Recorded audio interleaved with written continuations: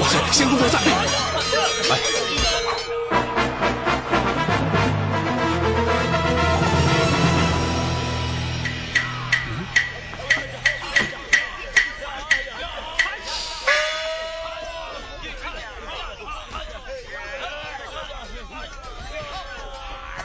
你有病啊！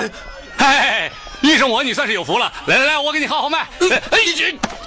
哎呦喂，哎呦，让我，是我给你号脉，不是你给我号脉呀！你什么人？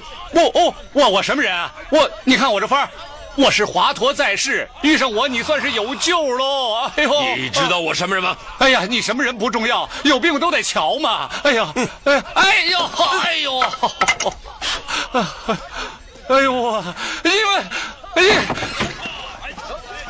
皇上，此地不宜久留，速速离开。走。啊，皇上！哎呦我天！皇上！小民不知道是皇上，我以为你穿着龙袍是唱大戏的呢。小的该死，小的该死啊！走开！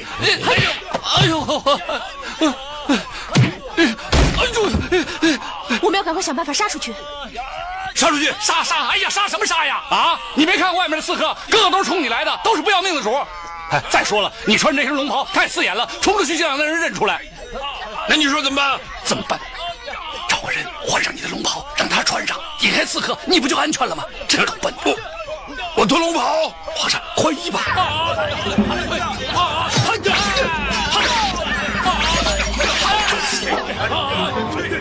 穿上。啊！哎，你什么意思啊？你不会让我假扮皇上吗？你出的好主意不用可惜了。我出这个主意不是让我假扮皇上，是让别人假扮皇上。难道是我来办吗？啊！我的身材与皇上相去甚远，她又是个女的，你不办谁办呢？我跟皇上身材也相差甚远。皇上那么高大威猛，我瘦的像个蚂蚱一样。皇上一生系天下安危，如果你牺牲了能保住皇上，那是你无上的荣光，也是作为大清子民的责任。哎，大人不能这么说吧？那要杀皇上人就不是大清子民了吗？少废话，皇上。皇上，我小人家里有80岁老母，她双目失明，我要是去了，谁给她老人家养老送终啊？皇上，你有80岁的老母啊？放心，朝廷会为她养老送终的。何人，我们另谋打算。不行，皇上已经来不及了，绝对来不及，请你开门。哦，走。你们去。不，皇上，您想啊，皇上身边必有和珅，和珅跟随的必是皇上。如果不这样的话，刺客就会起疑心的。如果露了馅儿，前功尽弃呀！小子，今天是死是活，我随你去了。皇上保重。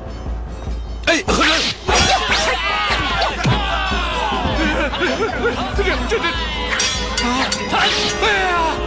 那人他冲过来了，他住嘴！来人啊！皇上在这儿呢，还不过来哭去啊！哎呀，你还喊什么呀？还不快跑啊！快跑！狗皇帝，哪里跑？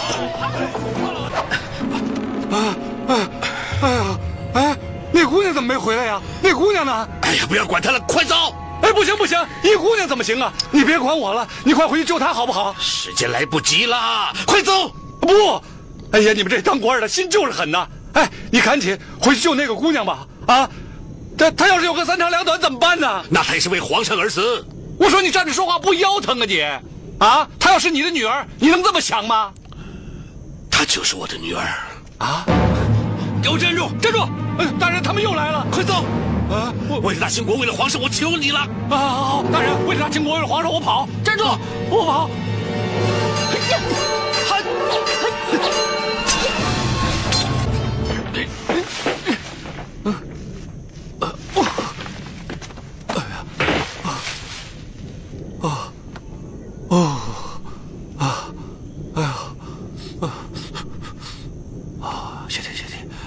学弟，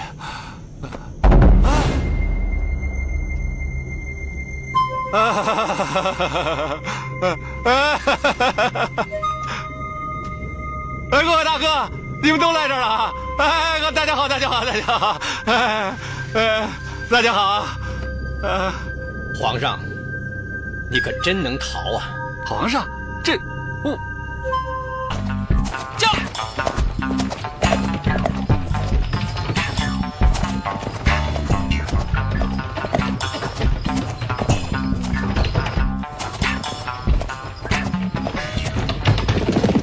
你爹是谁？关你什么事啊？驾！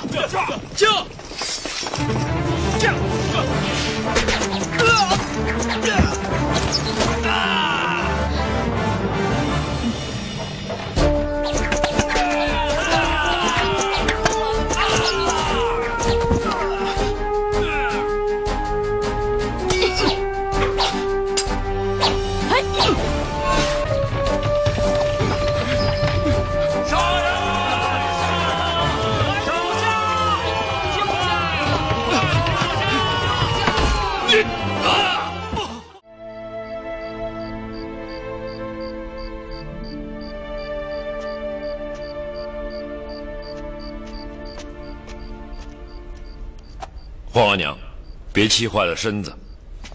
皇上，你要是有个三长两短，怎么对得起大清先帝呀？孩儿不是好好的吗？一点没事儿。一点没事儿？你带出去的侍卫有几个回来的？额娘，要不是那个游方郎中，你能平安回来吗？额娘，孩儿知罪了。巡视灾区是孩儿的主意，您是不是先放了和珅他？我就是要让大臣们看看，谁要是再鼓动皇上出宫，那就是和珅现在的下场。皇额娘，和珅为孩儿护驾有功，还请您网开一面。行啊，你想赦免和珅，可以啊。不过，你要答应我，不去江南。江南之行已昭告天下，不能失信于民呢。你还是执意要去啊？君无戏言呐，额娘。皇上安危高于一切，收回生命有何不可？江南之行不是游山玩水，是正事，不能耽搁呀。说来说去，你还是不听为娘的话呀。儿臣不敢。儿臣身为一国之君，当以国家社稷为重。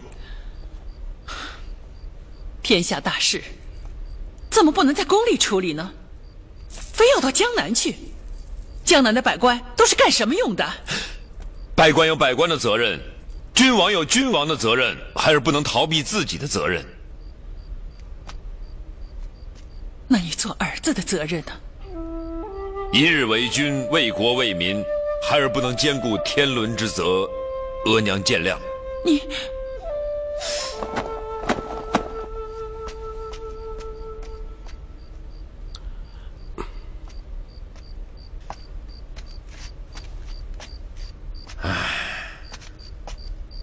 何爱卿，苦了你了。万岁，没事的，只要太后能消消气，奴才就是跪到天明又有何妨啊？这下麻烦了，太后禁止朕出宫了。可是万岁江南之行已然昭示天下了呀。如果失信于民，朕如何治理天下呀？可是太后正在气头上，这个时候万岁怎么好下江南？国事如山，雷打不动，不能以太后的喜怒而废。万岁一言九鼎，真不愧是一代明君，